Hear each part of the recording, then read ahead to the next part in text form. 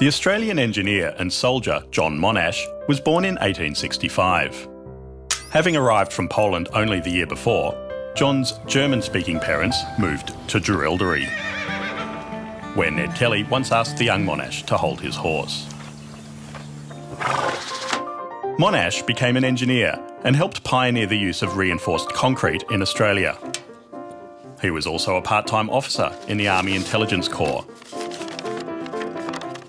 But when World War I started, Monash joined up.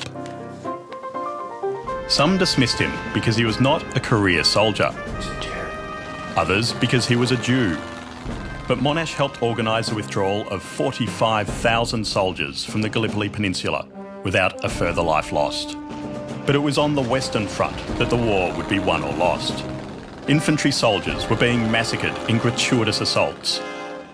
Monash was appalled by the loss of life. For the war to be ended, something would have to change.